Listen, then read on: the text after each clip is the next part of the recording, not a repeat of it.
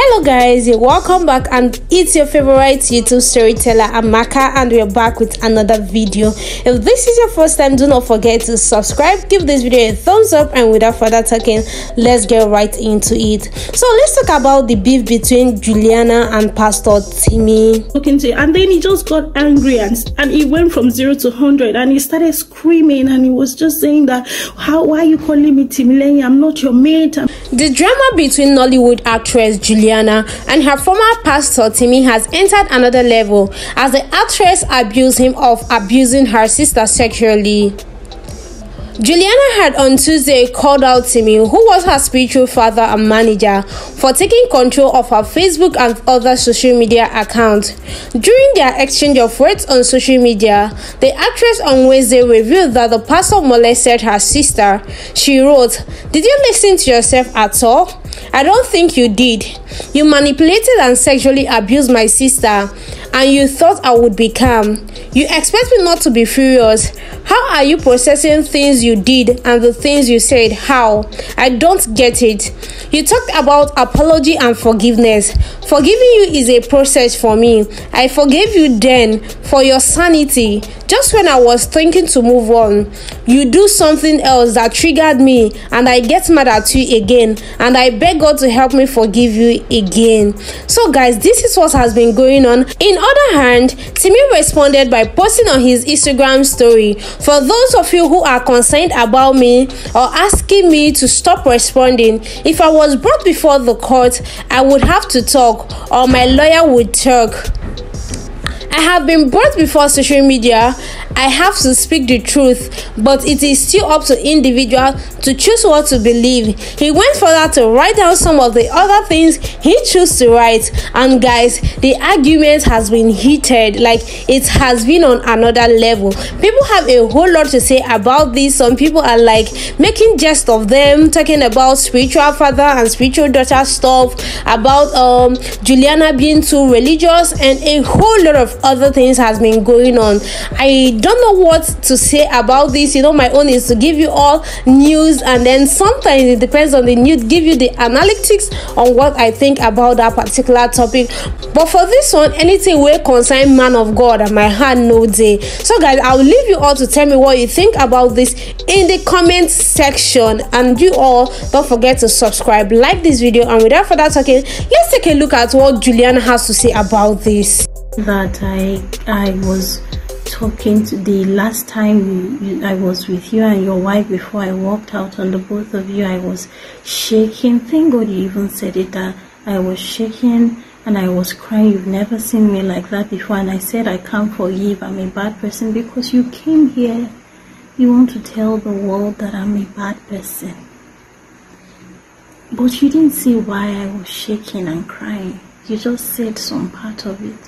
You just brought out that part of me shaking and crying. You didn't say why I was shaking and crying and saying that I can't forgive you, even though you added to the things I said that day. Timilehim, you didn't come and tell them why I was shaking. You touched my sister, Timilehim Adigun. How do you expect me not to shake? I was shaking because I was so upset. I was so upset. There's nobody it would happen to that will not be upset. I have not seen that person. Show me that person. Bring that person to me. I am so upset because you promised not to touch that girl. You said that you when I was seeing some signs and I was talking to you about it, you said that I was overthinking things, that I was looking down on you because I know about your weakness, that I know about your struggles, or what word were you using? You were screaming. You said that, oh, would I be able to come and talk to you if I don't know about the things that you are struggling with, because you always call it struggle. And I knew that this is not about struggle. I said to Timilehim, you must not touch this girl. What did you do? You told her to come all the way from school outside Lagos to meet you in the hotel for 3 days, watching her have a bath, touching her, sending her your nudes, asking for an, I can't even go, even begging her to have anal sex with her. And you think that my sister will tell me that kind of thing and I will not tremble, I will not be angry? How do you not expect me to be angry, Timilehim? That's why that day I said, when you were saying give me opportunity to make it up, I was angry. I was shaking. I didn't know how. That's why I told your wife that I don't know how to forgive, because that day you were saying that after all the things I've done, my wife has still forgiven me, blah, blah, blah. That's why I told your wife that I don't know how, because it was still very fresh. And then all the dreams I've had and everything I told you, everything was just aligning in my head, and I was like, so this is true. Like, you really did this thing to this girl. That's why I told her to please pray for me, because I couldn't find it in my heart to forgive you. Do you know the trauma? Do you know the pain? Do you know the pain? And I begged you that day. I said, Timilehim, let this girl go back home. What did you do? You didn't say that part. Did you let her go? Did you release her? What are you saying on Instagram? What are you coming here to say? Also, your wife did a video the other time pretending not to know about anything that happened, saying she didn't know. I don't know how she has the heart, the conscience. I always thought that Titilope was a good person. Titilope, that video, oh, do me go. You did a video, Titi, you posted it and you said that you didn't know. You are lying. Titi. God will forgive you people. Honestly. God will forgive you people. God will forgive you people. You didn't know. That was what happened that day, that this guy came on Instagram now to be saying that I was trembling. I was saying I can't forgive. What are you even saying? Timilehim, what are you saying?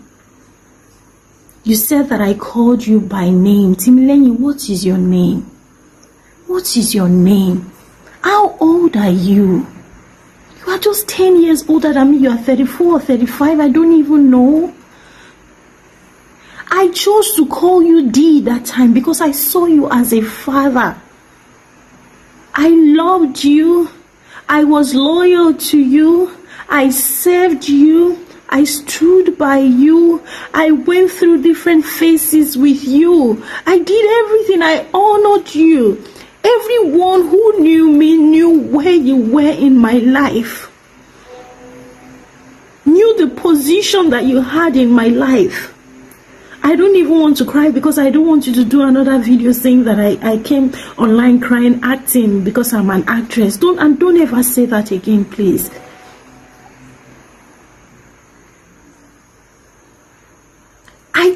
I valued you so much that my entire family called you my father. I chose to call you father, and I can choose not to call you D. I have friends who are your age and older than you, and they beg me not to call them uncle, auntie, or anything because they're civilized people. So I don't know why you're upset. I don't know how you even expect me to come and call you D. How are you thinking about these things? How are you thinking about it?